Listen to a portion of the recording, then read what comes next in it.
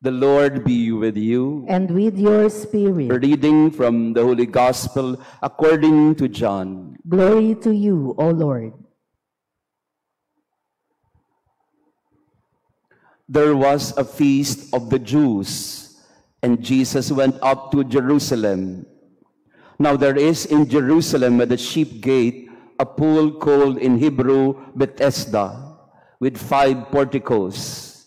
In these lay a large number of ill, blind, lame, and crippled. One man was there who had been ill for 38 years. When Jesus saw him lying there and knew that he had been ill for a long time, he said to him, "Do you want to be well?" The sick man answered him, "Sir, I have no one to put me into the pool when the water is stirred up. While I am on my way, someone else gets down there before me." Jesus said to him, "Rise, take up your mat, and walk." Immediately the man became well, took up his mat, and walked. Now that day was a Sabbath. So the Jews said to the man who was cured, "It is the Sabbath, and it is not lawful for you to carry your mat." He answered them, "The man who made me well told me, 'Take up your mat and walk.'" They asked him, "Who is the man who told you, 'Take it up and walk'?" The man who was healed did not know who it was, for Jesus had slipped away, since there was a crowd there. After this, Jesus found him in the temple area and said to him, "Look, you are well. Do not sin anymore, so that nothing worse may happen to you." The man went and told the Jews that Jesus was the one who had made him well. Therefore the Jews began to persecute Jesus because he did this on the Sabbath. The Gospel of the Lord. Praise to you, Lord Jesus Christ. Please be seated. Praise be Jesus Christ. Now and forever. Laudetur Jesus Christus. Semper laudetur. Good morning, brothers and sisters. Pakibate din ng good morning ang ating katabi. It's a beautiful Tuesday morning for us to be together in worship. To our online parishioners, thank you also for being with us today. We now move to the 28th station of our 40 Stations of Lent. Ika-28 stasyon na po tayo, and we focus on the image of the house of mercy. That is the meaning of the word Bethesda. Bethesda, or in Hebrew, Bet Esdatayin, means house of mercy. If Bethlehem means house of bread, Bethesda means house of mercy. It is in this pool of Bethesda that Jesus performed another sign, another miracle. If you look at the itinerary of Jesus in the Gospel of John, he goes up and down, north and south, Galilee and Judea. Judea, the center is Jerusalem. You go back a little, John chapter 2. What do we find in John chapter 2? The miracle at the wedding at Cana. That's in Galilee. And then he moves south. Jesus goes to the temple. He cleanses the temple. In chapter 3, you have Jesus in conversation with Nicodemus. In chapter 4, he goes back north. He passes by way of Samaria. He meets the Samaritan woman at the well. And then he goes to Cana, back to Cana. And in Cana, he met the royal official, where he healed, distance healing of the child of the royal official who was in Capernaum. And from Cana, now chapter 5, Jesus goes back to Jerusalem. So kung titinan po ninyong itinerary ni Jesus, Galilee, Judea, Jerusalem, Galilee. And Jesus now performs his miracle in Jerusalem, another miracle, the healing of the crippled man who was ill for 38 long years. So Bethesda is the house of mercy because this is where Jesus healed the man who has been sick for 38 long years. Let's do a little characterization of this man in Bethesda. Because strange that Jesus asked him, first of all, do you want to be well? Gusto mo bang gumaling? Strange question from Jesus because, obviously, Lord, obviously, may sakit nga eh. Ano bang gusto ng may sakit? Di ba gumaling? Ba't kailangan pang itanong, do you want to be well? Kasi nakita ni Jesus sa mamang ito ang what psychologists would call today as learned helplessness. Learned helplessness is a condition of the mind where a person has lost all hope because he keeps on trying and he fails all the time and nothing happens. Learned helplessness is a psychological malaise or illness where you don't want to be made well anymore.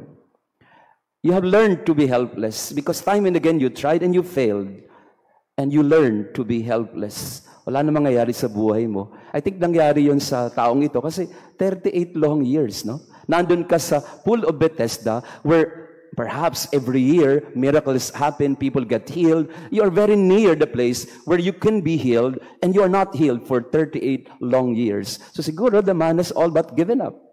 No more hope for him. So Jesus asked him directly, do you want to be well? Gusto mo bang gumaling?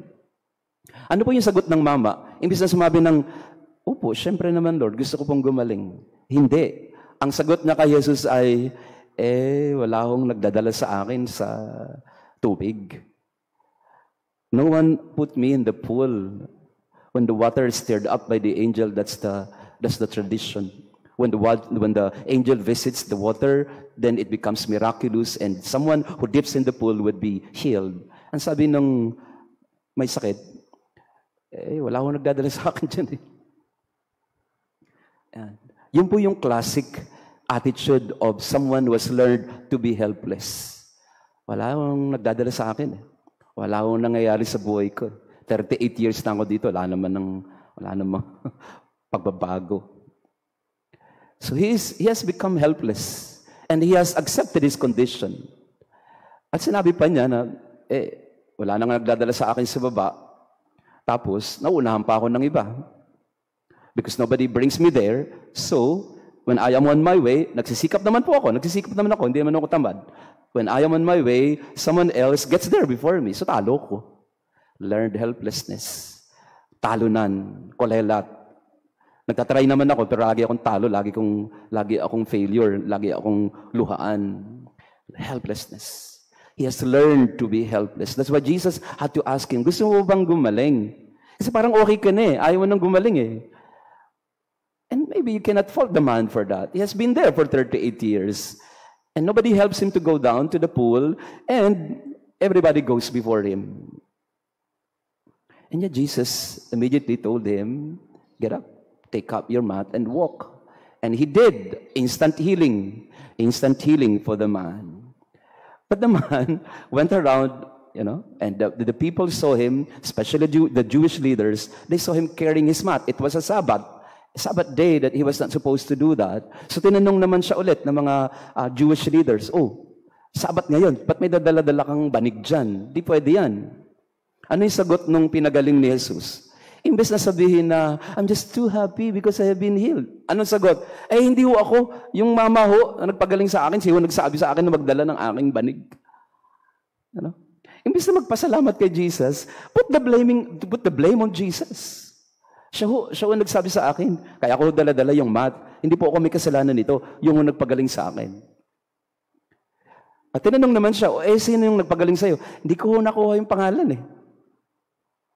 Di ba? Pinagaling ka na. 38 years kang hindi makalakad. May nagpagaling sa'yo. Hindi mo lang talaga hinanap kung sino siya. Di ba? Kung ikaw naman ang pinagaling, 38 years ka na andyan sa banig mo, di ba? Hindi papayad, hindi mo makita ulit yung mama. Sino nakatagpo sa kanya? Si Jesus din. At nang nagkita sila ulit, second time, Jesus found him in the temple area and said to him, Look, you're well. Do not sin again. And the man, instead of saying, thank you, Jesus, it's you. Ano pong ginawa nung pinagaling? He told the Jews about the man. Hindi ho ako may kasalanan, ha? Ako, dala-dala ko yung mat ko kasi sabi ho nung mama, ngayon kilala ko na kung sino siya. Pangalan niya ho, Jesus. O, ayun. And the Jews began to persecute Jesus. Pinagaling mo na't lahat, sinuplong ka pa.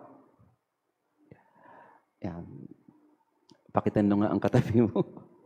May tao ba sa buhay mo na ganyan? No? Parang ginawa mo na't lahat. No? Tinulungan mo na't lahat. Pero ikaw pa masama. There are many people who have learned to be helpless. Like this man. They have learned to give up on life. And they don't want to lift a finger anymore in their condition. Hanggang dito na lang ako, kahit anumang try ko, walang mangyayari pa rin, failure pa din ako. And then, kapag ka may medyo magandang nangyayari, o kung hindi man maganda nangyayari, you keep on blaming people around you. You have forsaken your responsibility of yourself. You are not in control of yourself anymore because you have learned to be helpless. But in the midst of this attitude, Jesus still showed mercy. Always kindness and mercy. And this is what we ask Jesus today. Lord, help me from my helplessness. Heal me from my lack of faith and hope that you can do something in my life. Help me to take away this negativity, these negative thoughts, these negative attitudes in my life. Help me heal this.